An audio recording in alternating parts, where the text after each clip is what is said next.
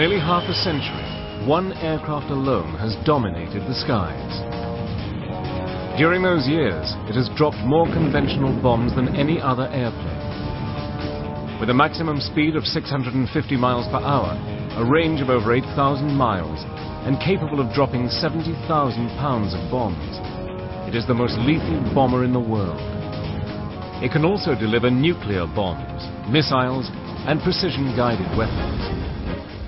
When a United States president wants to wield his big stick, he sends in the B-52s. When the United States wants to punish an enemy, we send the heavy bombers, and one of those is the B-52. The B-52 has now become a symbol of more than a bomber. It's a symbol of America's resolve. Using extraordinary archive film and color reenactments, Battle Stations enters the world of the B-52 Stratofortress.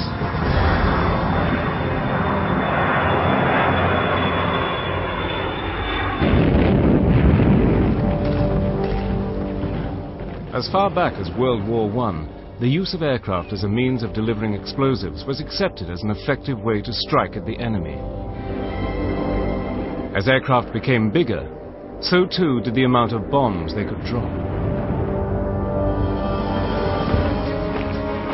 With the outbreak of World War II, Adolf Hitler unleashed his bombers, smashing enemy territory in advance of his armies. But as the tide of war changed, it was the Allies who used the bomber to its full destructive potential. With raids of 1,000 bomber aircraft at a time, Allied heavy bombers such as the British Lancaster and the American B-17 proved their superiority by pounding Nazi Germany into submission. Japan, too, was systematically destroyed by vast armadas of American B-29s. In early August 1945, 2 bombs were dropped that changed the face of war forever. And with it, the birth of one of the most terrifying instruments of war, the nuclear weapon. For the first time in over 6 years, the world was at peace. But signs of another conflict were already on the horizon, the growing threat of war with the Soviet Union. The USA began to prepare for hostilities with the Eastern Bloc. On March the 21st, 1946, an organization known as SAC, Strategic Air Command, was established. There was no office building, so we used offices in the old Martin bomber plant on this airfield. And we start seeing people that we had fought the war with coming from all over the place, mostly all B-29 types. SAC wanted air combat units capable of flying huge distances and employing the latest and most advanced weapons. But what America did not have was an aircraft powerful enough to meet these intense requirements. With this in mind, the Boeing company began working on various designs for a long-range bomber. These included radical swept-back wings and jet and conventional propeller-powered aircraft. But it wasn't until October the 21st, 1948, that Colonel Henry Pete Worden of the Wright Air Development Center met with Boeing engineers. They arrived with a wealth of documents and designs, but Worden paid little attention to the paperwork and requested a prototype using turbojet engines. He wanted the plans for this new prototype, and he wanted them fast. Pete Worden gave them just 2 days. It was a daunting request, but the team were not going to let Worden down. We were the ones that had to do it, and we knew what we had to do. And you see, I had all my aeronautical data on the B-55 because I just made a report on the airplane to Pete Worden earlier that week. So we had all the data, but we had to move it into the size of the B-52. The genesis of the mighty B-52 came about in humble surroundings, in a room of the Van Cleve Hotel in downtown Dayton, Ohio. It's a classic small-town hotel. I think the Boeing company had a suite on the 7th floor. It consisted of a kind of a sitting room. It had a a big round table and a couch. So that was a suite. It was pretty good for the Van Cleve. The first thing we did on Saturday morning is we kind of figured out what we needed to do. We needed some drawings. We needed a performance document. So Vaughn and I, we were the airplane technical people. So we started in on the performance, taking my B-55 data and transferring it into the bigger airplane. And Ed Wells and George Shire disappeared. And at the time, we didn't miss them until they were gone. They came back about 2 hours later with some balsa, and what they'd been out doing, they decided they wanted a model, and they had to go around to the model shops and find the biggest piece of balsa in Dayton, and that set the scale of the model. Shire was the best aerodynamicist in the world, and Vaughn and I were a little upset with him because here we had this massive document to put together, and here he was sitting in the corner whittling a model. But anyway, that's what he did. Over the following 24 hours, the aircraft began to take shape. It would be an 8-engine jet using podded pairs of the Pratt & Whitney engines. It would have a top speed of 490 knots and the potential to deliver a 10,000-pound bomb load over a range of 5,320 miles. It would also have a radically redesigned wing with a span of 185 feet. By Sunday noon, we had things pretty good shape, so we called in the secretary of the Boeing office there, Miss Hines, and she typed up all the material that we'd written. The document has a few pages in it. On the Monday morning, they presented their work to Colonel Warden. He was impressed with the jet-powered plans and asked the Boeing engineers to continue with the design.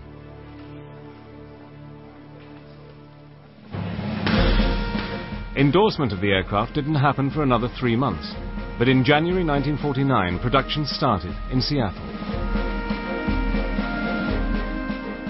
Over the following 2 years, Boeing worked and tested their new plane at a feverish pitch. Nowadays, they have what they call computational aerodynamics, and they can do it with a computer. But in those days, the wind tunnel was the way we did it. And that's why it took about a year of wind tunnel testing. That was mostly in figuring out how to put the engines on the wing. And the data turned out to be okay. On April the 15th, 1951, the B-52 was wheeled out. Called the YB-52, it was prepared for its maiden flight at the Boeing field. We knew we had a winner before we flew it. The first flight, on the airplane, I was really excited about that. It had taken 7 years from the initial United States Air Force request for a new bomber to get the B-52 on the runway. It didn't look like any other airplane, but I'd been deeply involved in the testing in the wind tunnel, and I knew it should fly. But when it finally took off, the flaps hanging down, the swept wing, and I was real happy to see it disappear over the horizon. Engines look normal. The test flight entailed checking out the airplane and checking out the systems. Now, like for instance, the control forces turned out to be many times greater than what they should have been. And so it took both of us to turn the airplane under certain conditions. All you have to do is fly upside down. Now we'll try. The flight lasted 2 hours, 51 minutes and ended with a perfect landing at Moses Lake. Feels like an airplane now. It was universally agreed that Boeing was onto a winner. Over the next 3 years, Boeing and the United States Air Force tested, developed, and refined the aircraft. Many improvements were made. One of the most noticeable was by the head of Strategic Air Command, General Curtis E. LeMay, that they changed the crew seating configuration. Now, the first airplane did not have the right cockpit on it. General LeMay decided he wanted a side-by-side cockpit. And we didn't have the time to hit the first airplane. So the first 3 or 4 airplanes that came off the line were B-52Ys, I think, and they had the tandem cockpit. Finally, in 1955, the new B-52 was revealed to the public and ready for active service. But the Soviet Union had by now developed its own atomic and hydrogen bombs, and America desperately needed a heavy bomber to strike back if necessary. Would the B-52 fit the role so urgently needed by Strategic Air Command?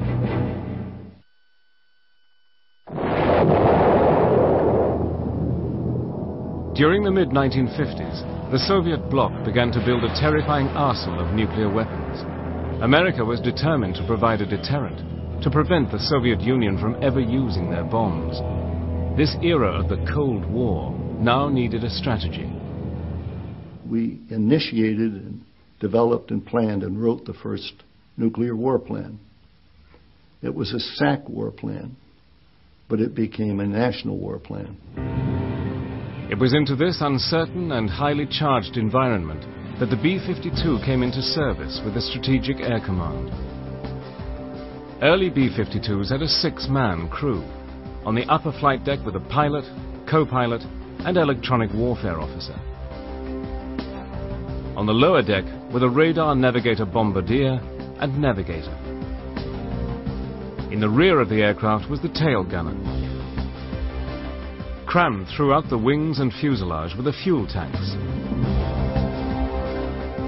And along the lower fuselage were the massive bomb bays. For some of these elite crews that SAC had selected, it was the first time they'd ever seen a B-52. When I walked around a B-52, and I thought, wow, this is really cool. And then I look at the skin on this B-52 and it's all wrinkled, kind of like mine, and I thought, this thing can't fly. This is not going to be good. You cannot be serious. You cannot be serious. So I was not a happy camper, eh?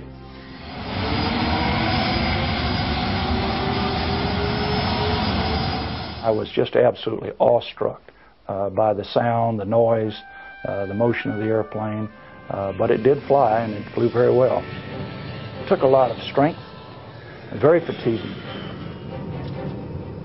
Imagine yourself told to drive a big 18-wheeler Mack truck down the highway. Not only down the highway, but into the neighborhood and around the corner and back it up. And that's what a B-52 feels like in comparison, say, to an F-4 fighter, which is like driving a Lamborghini.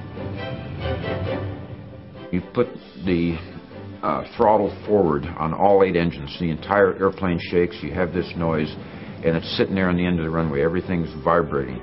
You know, it's almost like a sprinter ready to take off.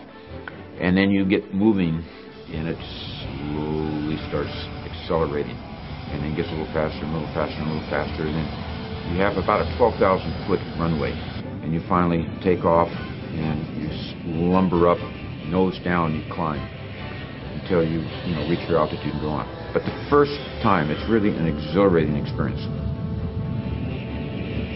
The B-52 wasn't necessarily difficult to land and take off the airplane, except in a crosswind crab system where you could dial in the crosswind crab so that you could land the aircraft while it was pointed relatively into the wind, but you were flying actually sideways, so it was a very unusual and spooky sequence.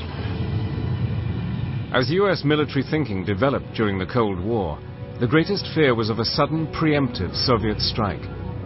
So SAC ensured that 12 B-52s, fully armed with nuclear weapons, were airborne 24 hours per day, 365 days per year. The plan was known as Chrome Dome. It was the plan in the Cold War to arm the bomber fleet with nuclear weapons and achieve a high state of readiness and comply with our national policy, which was to encircle the Soviet Union. Operation Chrome Dome had B-52s flying 3 basic routes. A northern route across North America and Canada, past Newfoundland and Iceland, up past Greenland and the Arctic Circle, across Alaska, and back down the western side of the U.S. A southern route across the Atlantic, orbiting the Mediterranean, then back to the U.S. And one B-52 constantly on patrol over Greenland, 24 hours a day. Each patrol was designed continuously to monitor critical targets in the Soviet Union that would never be more than 2 hours flying time from a patrolling B-52. But these missions, some as long as 26 hours, took incredible stamina on the part of the crews. Sitting in an injection seat, you had a 40-pound parachute on your back. You were wearing a helmet, fairly heavy, and thermal underwear. You may have heavy boots. You have a winter flight suit or a summer flight suit. It was normally dark down there because you needed to have good visibility when you're watching the radar scope. Most of the times it was cold, a negative 55 degrees. And of course, the skin of the airplane, some places wasn't that well insulated. And then you add on top of that your high altitude, your low ambient humidity, and you would lose a lot of moisture. There were many times that I would lose 5 to 10 pounds, usually just in water, from a long, stressful mission. It was very cramped. We had air mattresses. You could lie down and rest. Obviously, the one pilot would be flying the airplane, one navigator navigating. We early on had a small oven where we could cook what was I characterize as an early TV dinner. We had a hot cup where you could have coffee or heat up some soup, and we had box lunches as well. Although with a range of over 8,000 miles, the Cold War B-52s had to refuel twice on each mission. But with these massive aircraft, each refueling was a maneuver fraught with danger. You are in very close proximity to the airplane. And you imagine driving down the highway and you like to have 2 seconds between cars. Well, we're talking maybe 20 feet between the airplane that's above you and the bomber right below. And on a fraction of a second, if you hit an air bump or some kind of clear air turbulence, you have the capability, of his tail coming down and your nose going up. And yes, it could ruin your whole day. The boom operator in a tanker, he flies the boom. You had to fly the B-52 into this envelope, into this narrow airspace under the tanker that the boom operator liked. And some boom operators were so damn picky that if you didn't have it within a foot where they wanted you, they wouldn't stick the boom in. And I'd say, put the damn thing in, you jerk. Any time of the day or night when you were the pilot and were air refueling, taking on at least 40,000 pounds of fuel, when I finished, my body would be wet, just absolutely soaked. Perspiration. From October the 1st, 1957, during normal periods of readiness, 40% of SAC's bomber force was on continuous ground alert, ready to get airborne at 15 minutes' notice. When that klaxon went off, of course, you never knew for sure whether it was a training exercise or whether it was a real thing.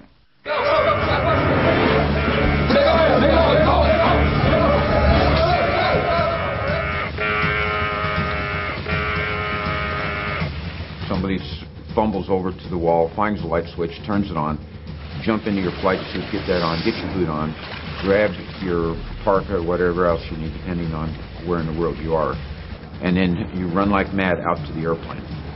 And then the heart starts beating and the adrenaline starts, because you don't know what's going to happen. And the next message may be the, call to go to war. Despite the hardships and training, the reason why the crew's alertness was so vital was that every B-52 was armed with up to 4 thermonuclear weapons. Each warhead was more than 1,700 times more powerful than those dropped on Japan.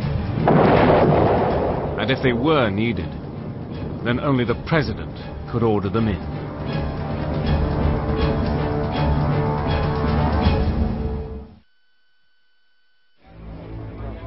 In the early 1960s, Strategic Air Command was the key deterrent against any attack by Russia.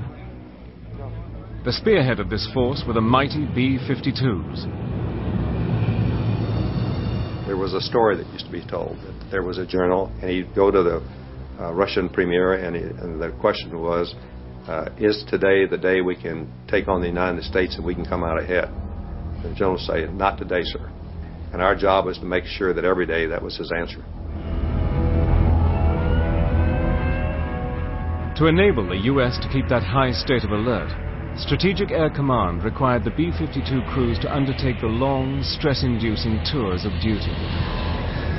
The average tour of duty for SAC combat crew members in the early 60s, you would normally pull 2 7-day alert tours per month. So that's 14 days out of roughly 30 or 31 days that you could expect to be sitting nuclear ground alert.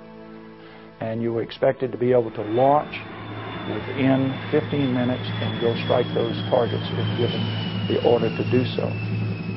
So in addition to the pulling of the ground alert, you could expect to fly maybe 3, maybe 4 training missions per month. So your time was totally consumed with those responsibilities.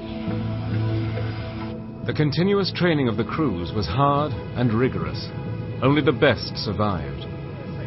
But it was not enough to be the best. They had to pass the psychological tests as well. You had the psychological profile, which was very important. In other words, you're talking about taking a nuclear weapon and dropping it on a country, and a lot of people can't handle that. And physiologically, are you able to take the long missions, the 20-plus hour missions that are required? Do you have the stamina? And you're given physical tests to see if you had that stamina. The training required everyone to do their job, not just the crew, but the maintenance people and all the support people, even the people that made the lunches. Everyone had to do their job to keep the fleet in the air when it was needed. The driving force behind this quest for a state of excellence was General Curtis E. LeMay. He was the big daddy. He was the one that started SAC. And of course the impression that he conveyed was that there's nobody tougher than Curtis E. LeMay. First of all, a brilliant person to have in the concept he had, and he knew what his mission was. There were moments that he was a loving father. He had times that he could show compassion, but on the outside he was just a rough son of a bitch, I guess. But should an attack be launched against America, a series of defensive steps were put into action. Incoming missiles or bombers would be picked up by the early warning radar tracking stations. Once verified, the alert that the U.S. was under attack was passed on to Strategic Air Command HQ in Omaha, Nebraska. They would put the entire B-52 fleet on alert and scramble the planes. SAC would then consult with the White House. The President was never more than a few feet from the war plan. If, and only if it was necessary, the President would give the final order to go. Then the B-52s that were already airborne would receive their coded instructions, known as the GO codes, to fly to their targets. There was a coded message that you would receive, and it required you and another what they called positive control crew member to authenticate this message. And it was there was a code. The code was a letter code. If you and the other positive control, which was the radar navigator, the bombardier if you will, and if both of your cards matched the message, then that meant it was an authentic message, and it would authorize you to strike your target. Most B-52 crews had already made arrangements with their families for when and if they were ordered to bomb their targets. I had taken the opportunity, as had many other SAC combat crew members, to instruct my wife as to what she needed to do given a nuclear attack on the United States. And that included putting together the items and materials that she would need to take care of the children, packing the automobile, and have it ready to go to leave the immediate target our SAC bases were all targeted, and get away from it. Every mission carried with it an awesome responsibility. Roger, looks like it's a kind of a terrifying thought. You see, I had seen an A-bomb go off in Bikini. Not many had seen one. And I knew how horrifying it was. And we were carrying things much, much more powerful. And of course, all of us were keenly aware of the significance of the Cold War and the threat that was posed by the Soviet Union and the Warsaw Pact nations.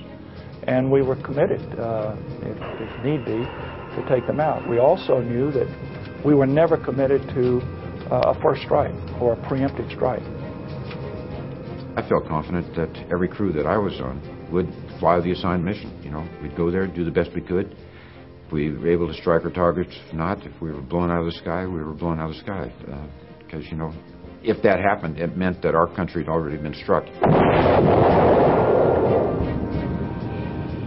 Each B-52 bomber was then on its own, heading towards its target. They can't pull you back. Once you have that, you're committed to the target. You just orbit there, waiting until one of two things happens. Either you get that message that tells you to proceed on to your target, or if you don't get it, you have to determine how long you can stay there in orbit at that point before you have to head back so you can make it back to a base and land without running out of fuel. Should the enemy bombers or missiles get through and destroy SAC headquarters, there was an alternative plan to guide the mid-air B-52s to their targets. It was called Looking Glass. We also had the Looking Glass, the SAC Airborne Command Post, which flew continuously from February 1961 until 1991 with a SAC general officer on board with a full battle staff. Those were 8.5-hour missions. They flew 3 missions a day. And of course, that system was designed, if Strategic Air Command headquarters was lost due to an attack, then that general officer would find himself running the war and talking to the Commander-in-Chief, the President of the United States, and the Secretary of Defense. I was privileged to fly 358 of those missions in the 10 years I was a SAC general officer. This flying command center was a vital linchpin in the doomsday scenario.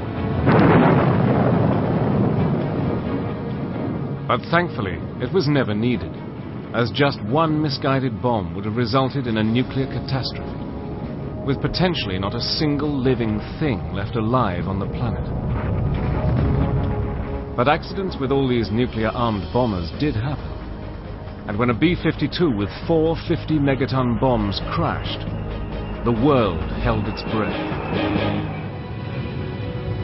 On January the 17th, 1966, a B-52 on regular Mediterranean patrol was refueling at 30,500 feet over the coast of Spain. We had a mid-air collision over Spain between a B-52 and a KC-135 jet tanker. The KC-135 crew was lost. Many of the B-52 crew survived. The weapons were deployed, if you will, and had to be recovered from the sea, and it created quite a sensation. We were successful in recovering those weapons, and the safety that was built into the weapons.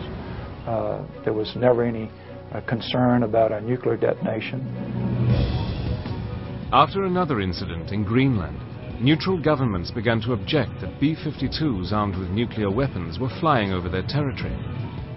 The risk of a catastrophe was too great. And the introduction of intercontinental ballistic missiles, ICBMs, and nuclear submarines had given the United States an alternative retaliatory arsenal.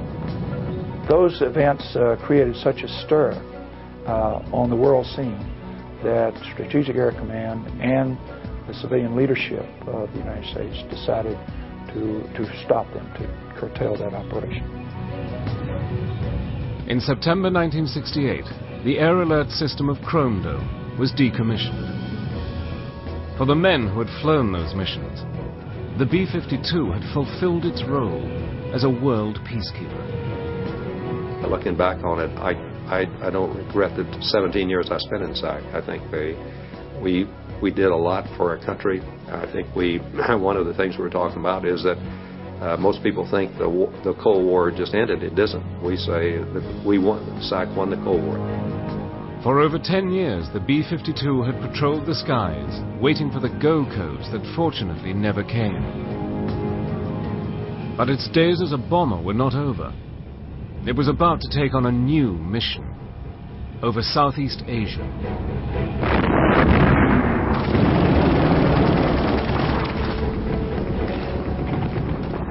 When Southeast Asia came about, and there was a need to deliver large firepower, that is, conventional ordnance, iron bombs as we refer to them, the Air Force looked around, and the best delivery platform they had was, in fact, the B-52. In March 1965, in the escalating conflict in Vietnam, President Johnson gives the go-ahead for Operation Rolling Thunder, the bombing of North Vietnam. Again, the B-52 is mobilized, and again it is modified to conduct its mission. We modified the B-52D models with what we call the big belly modification to the point where between external and internal carriage they could carry 108 750-pound bombs. From 1965 onwards, the B-52D big belly versions would carry the burden of the conflict single-handedly, until joined by the B-52G versions in the final stages of conflict. Between 1965 and 1968, in Rolling Thunder, B-52s flew more than 2,000 sorties and dropped over 630,000 tons of bombs. This was the first time that the B-52 had entered the theater of actual warfare. I had already told my crew, if we get hit, we're going to ride that airplane until it blows up. I didn't think they'd be taking any prisoners.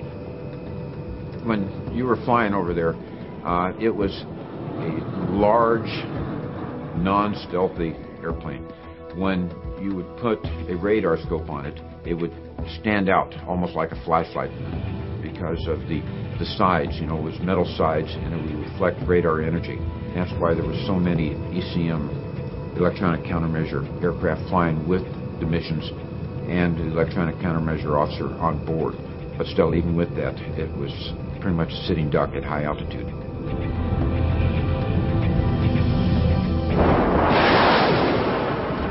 Apart from SAMs, surface-to-air missiles, the B-52s had to face the Russian-built MiG-21 fighters.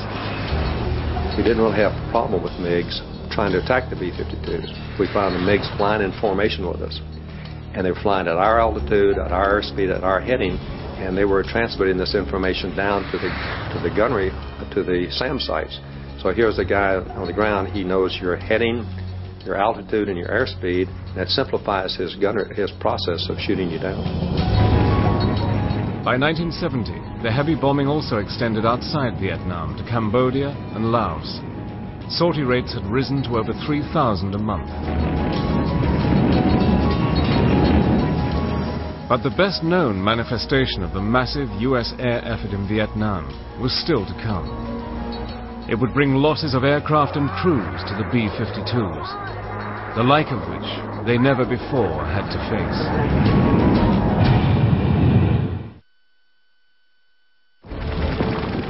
By 1972, the conflict in Vietnam was raging, and peace negotiations had reached a stalemate. So a major escalation of the B-52 bombing was ordered, Operation Linebacker 2.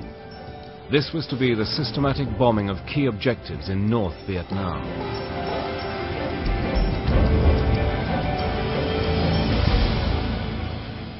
So December 15th, we got the alerting order, Linebacker 2, and for security, nobody was allowed to go off base or make off-base phone calls.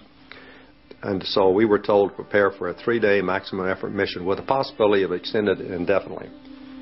And at that time, we were told the targets would be Hanoi. Normally, when you briefed, you had a cell, 3 B-52s, 18 people, And usually they were talking to each other, and the briefer's trying to brief, and nobody pays any attention to him because it's the same briefing every day. And we go in this room, the room's packed with crew members. And this briefer could have spoken without a microphone, in a whisper, and everybody in the room would have heard every word he said.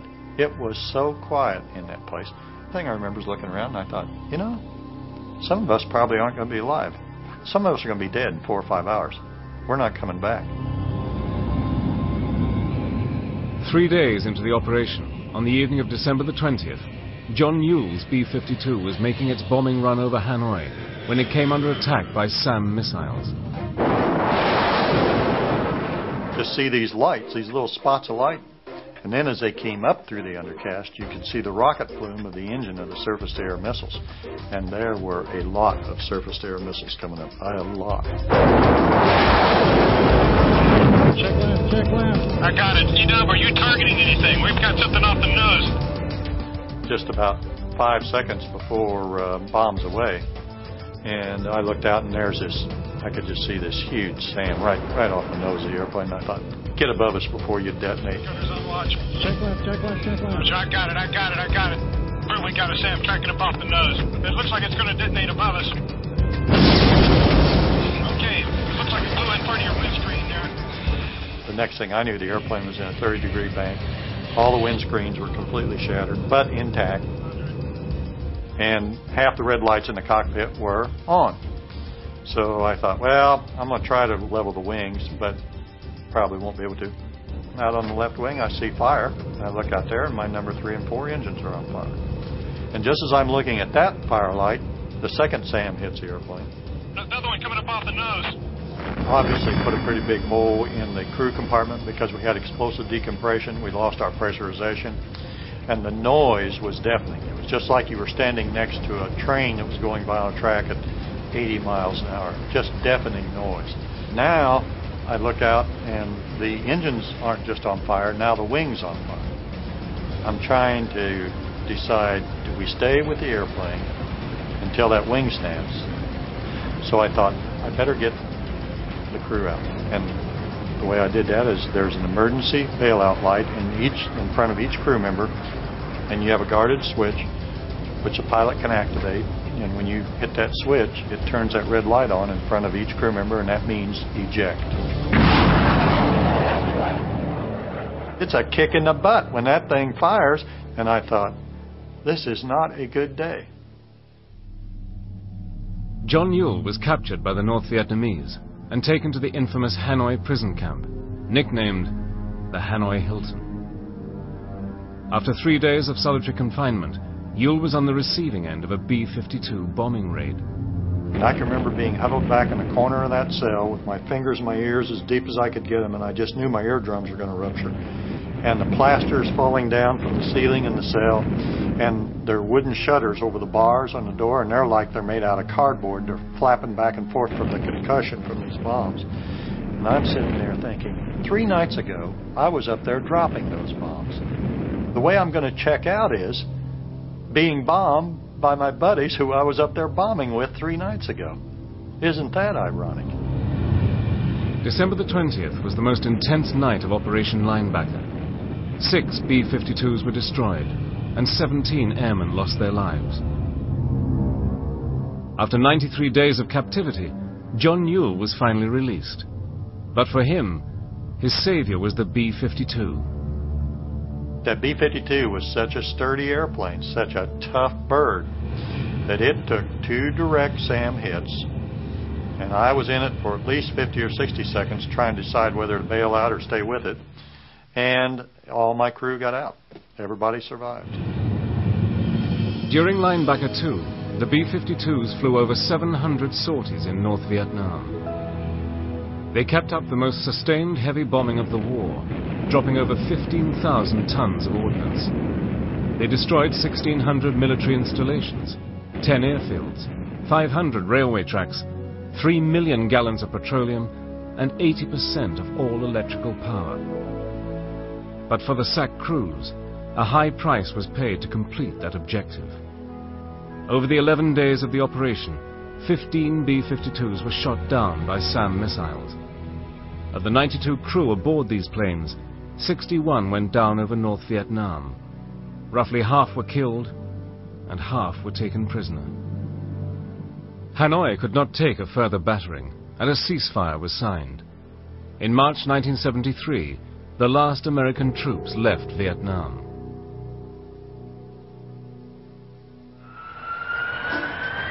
Throughout the 1980s and 90s, the B-52 remained the principal strategic heavy bomber in the U.S. air fleet. Constantly updated to incorporate the latest airborne technology, the B-52 was always ready to go into action. On September the 11th, 2001, as it neared its 50th birthday, the B-52 was called on again. On the 11th of September, we were in the middle of an exercise, and we watched the airplane hit the second tower, at which point we knew then that this was not just an accident, that it was an attack on the United States. So it really hit home at that point that we needed to take the attack back to the enemy. Their targets were the Taliban extremists, who for 5 years had held the Afghanistan people in an Islamic reign of terror. Home to the Al-Qaeda terrorists, this organization was held responsible for the September 11th atrocities. So began the war on international terrorism. The B-52 has at least 3 different precision weapons. Those bombs can drop within 40 feet or 13 meters, but we have seen in actual combat that we're actually beating that by a long margin. On the 10th of November this past year, we had an Air Force staff sergeant on horseback in Afghanistan who was under attack. He made a mayday call.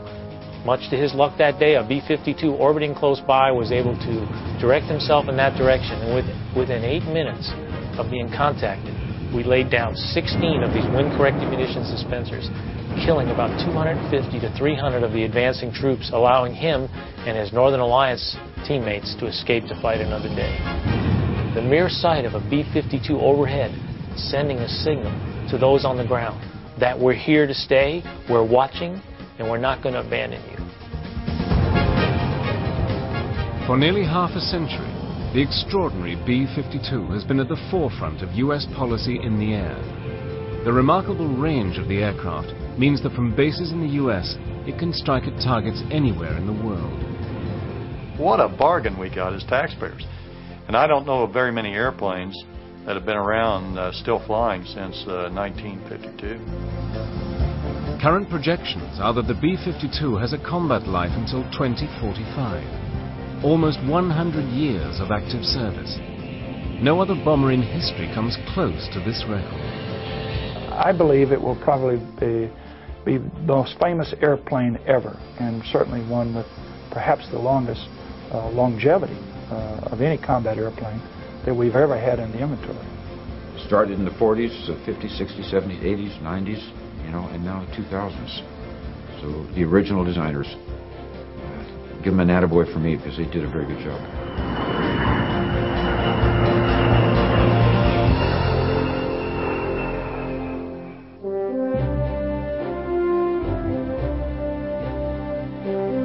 And we've the last of today's special Spring Bank Holiday Battle Stations programs right after the break, as we meet some of the men who fought in the M1 Abrams supertank, considered the most sophisticated tank ever built.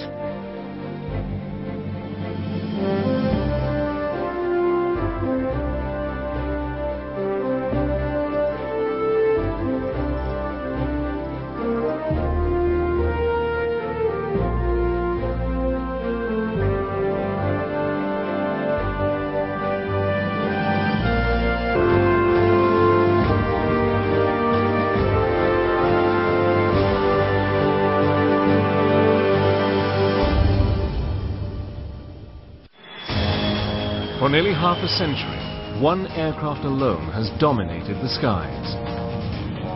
During those years, it has dropped more conventional bombs than any other airplane. With a maximum speed of 650 miles per hour, a range of over 8,000 miles, and capable of dropping 70,000 pounds of bombs, it is the most lethal bomber in the world. It can also deliver nuclear bombs, missiles, and precision-guided weapons. When a United States president wants to wield his big stick, he sends in the B-52s. When the United States wants to punish an enemy, we send the heavy bombers, and one of those is the B-52. The B-52 has now become a symbol of more than a bomber. It's a symbol of America's resolve. Using extraordinary archive film and color reenactments, Battle Stations enters the world of the B-52 Stratofortress.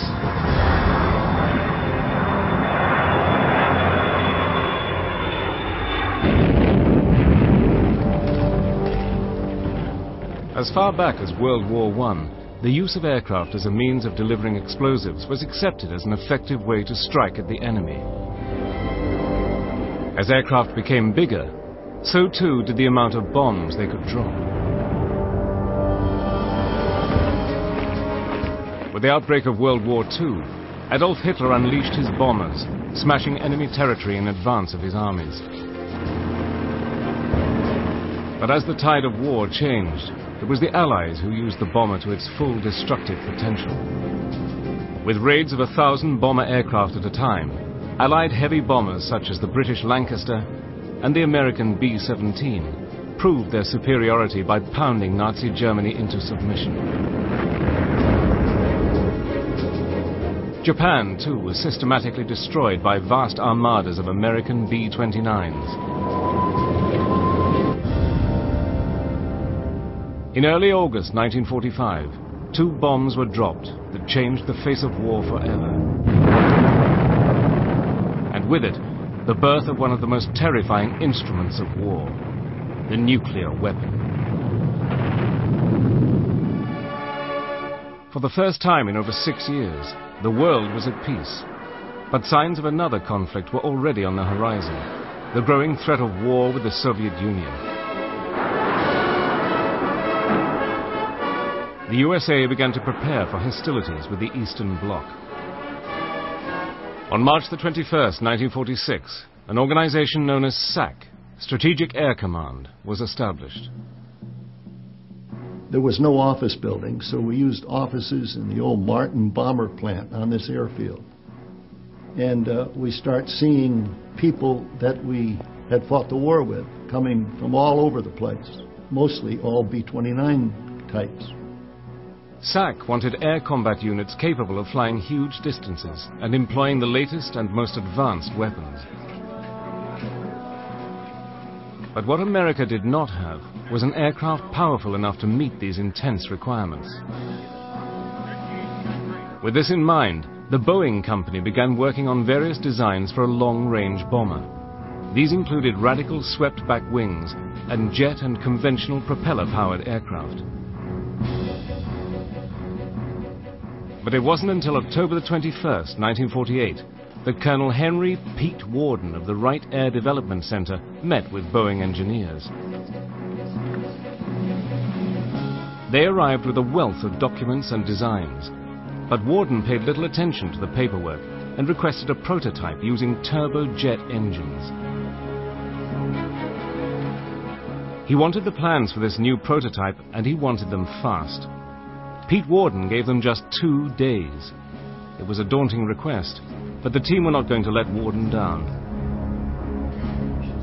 We were the ones that had to do it, and we knew what we had to do. And you see, I had all my aeronautical data on the B-55 because I just made a report on the airplane to Pete Worden earlier that week. So we had all the data, but we had to move it into the size of the B-52.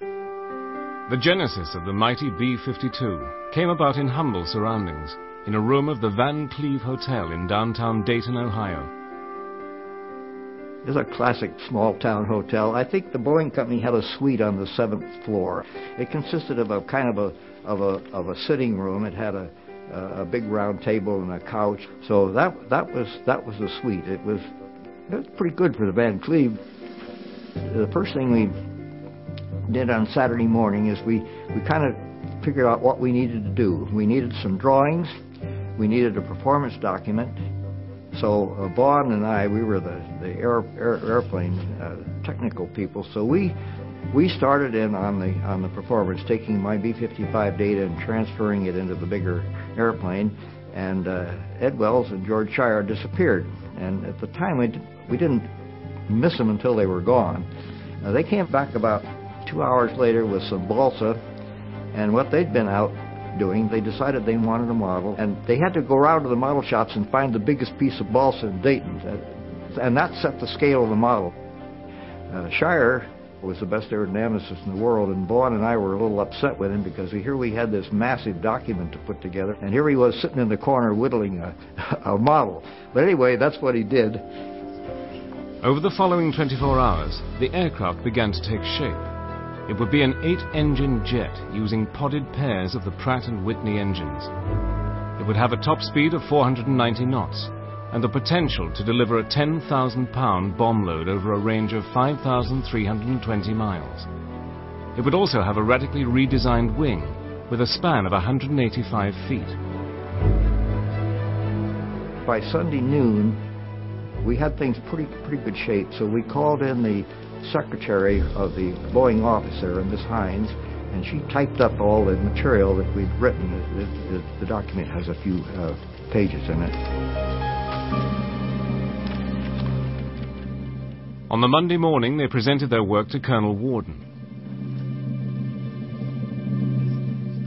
He was impressed with the jet-powered plans and asked the Boeing engineers to continue with the design.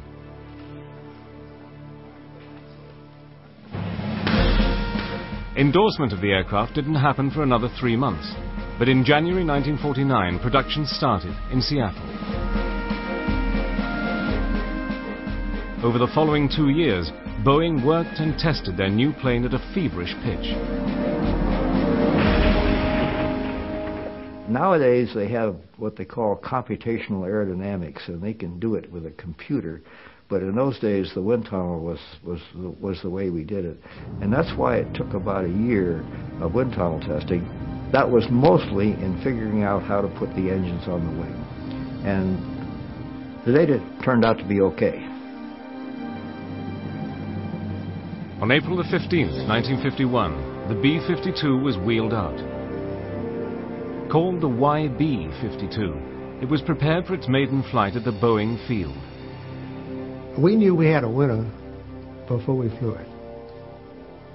The first flight, on the airplane, I was really excited about that. It had taken 7 years from the initial United States Air Force request for a new bomber to get the B-52 on the runway. It didn't look like any other airplane, but I'd been deeply involved in the testing in the wind tunnel, and I knew it should fly, but when it finally took off, the flaps hanging down, the swept wing, and I was real happy to see it disappear over the horizon. Engines look normal. The test flight entailed checking out the airplane and checking out the systems. Now, like for instance, the control forces turned out to be many times greater than what they should have been. And so it took both of us to turn the airplane under certain conditions. All you got to do is fly upside down. Now we'll try it. The flight lasted 2 hours, 51 minutes and ended with a perfect landing at Moses Lake. Feels like an airplane now. It was universally agreed that Boeing was onto a winner. Over the next 3 years, Boeing and the United States Air Force tested, developed, and refined the aircraft. Many improvements were made. One of the most noticeable was by the head of Strategic Air Command, General Curtis E. LeMay, that they changed the crew seating configuration. Now, the first airplane did not have the right cockpit on it. General LeMay decided he wanted a side-by-side cockpit. And we didn't have the time to hit the first airplane. So the first 3 or 4 airplanes that came off the line were B-52Ys, I think. And they had the tandem cockpit. Finally, in 1955, the new B-52 was revealed to the public and ready for active service. But the Soviet Union had by now developed its own atomic and hydrogen bombs, and America desperately needed a heavy bomber to strike back if necessary. Would the B-52 fit the role so urgently needed by Strategic Air Command.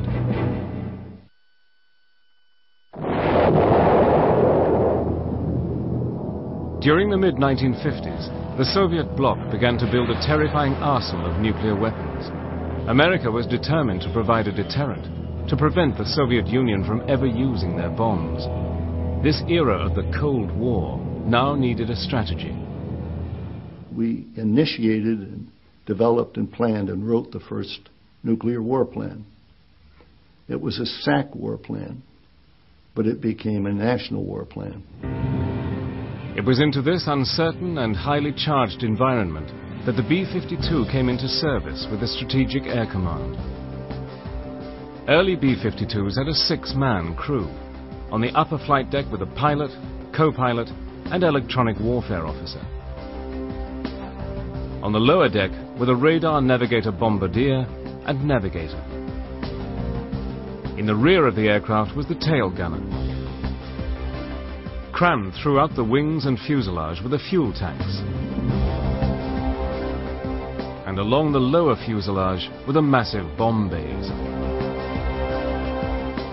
For some of these elite crews that SAC had selected, it was the first time they'd ever seen a B-52. When I walked around a B-52, and I thought, wow, this is really cool.